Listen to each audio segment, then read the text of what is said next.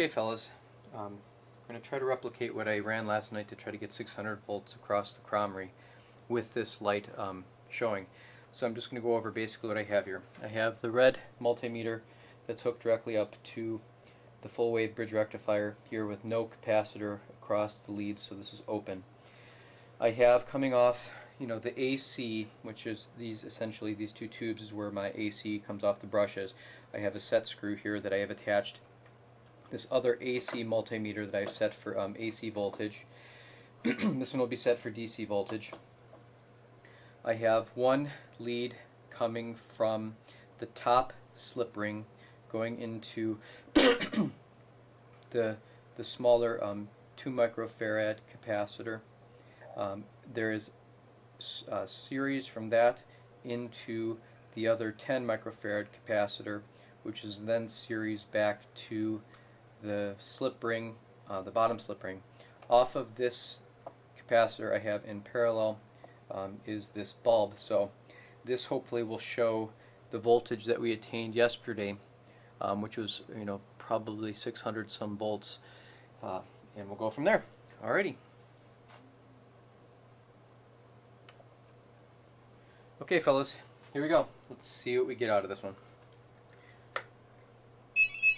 Contact, and we should be able to take this up just shy of around 10 or 11 K before we'll see the bell curve, so it's going to be quite fast.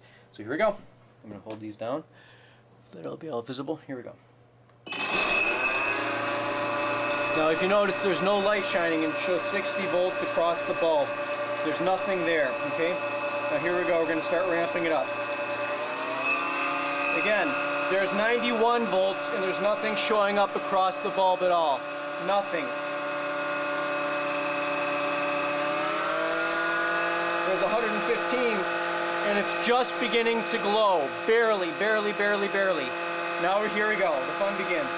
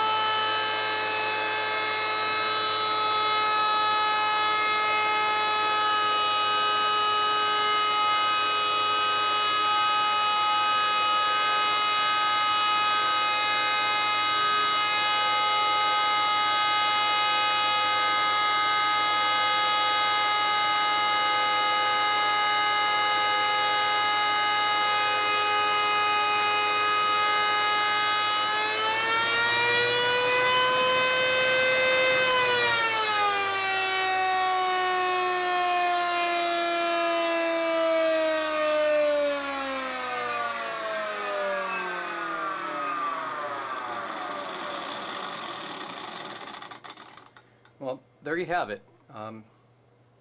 Definitely saying it's that voltage, definitely lighting the bulb, but it took over 115 volts across it as read by the AC multimeter and the DC multimeter without any form of capacitor on the DC to register that type of light. So in any event, the frequency is extraordinarily high, and what I'll try to do in just a minute is I'm going to, for the sake of this argument, disconnect this red multimeter, which has just coming off the full bridge wave rectifier, so that I can attempt to measure the voltage coming across this lamp in AC instead of just measuring it here.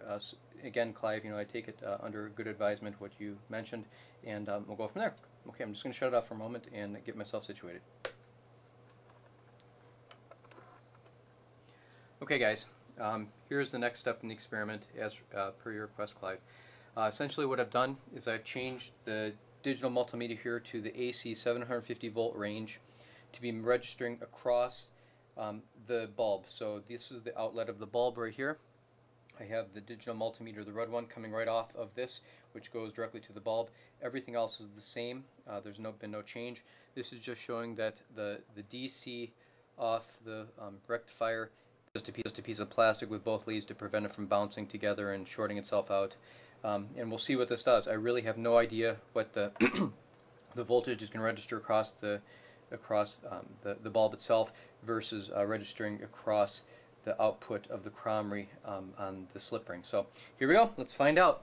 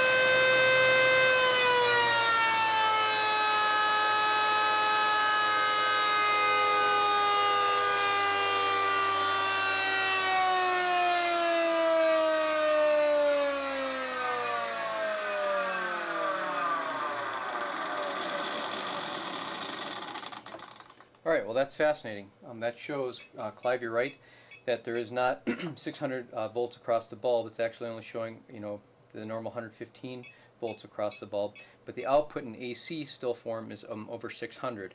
Now, let's try for grins. The next experiment I'm going to do is I'm going to simply disassociate this light bulb from this, and I will again place the leads of this off the DC side, change this back over to DC, and we're going to run this Kromrey without the light bulb and see what type of voltage we're registering just coming off of it without any form of load on the AC side versus what's coming out of it out of the DC side.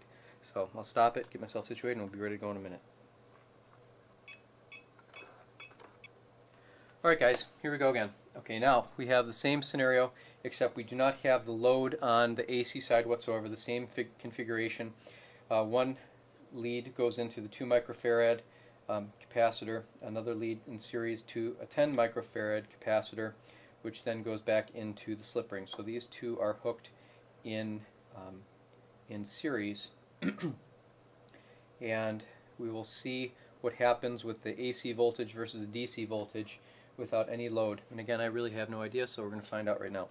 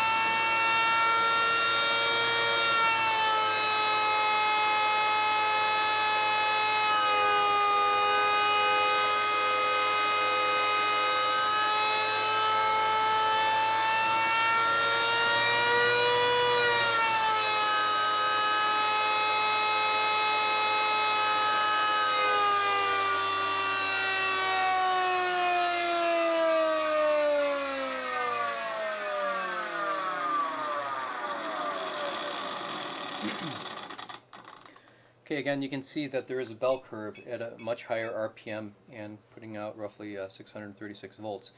It is interesting that the voltage that seems to be coming out of the AC side and the DC side is only dropping the overall voltage from 636 to 617. I think if my memory serves me correctly. I look back at the video, but it's not really detracting from the AC voltage that much with the 60 watt load. So in any event, thanks for watching, and again, just sort of an interesting observation.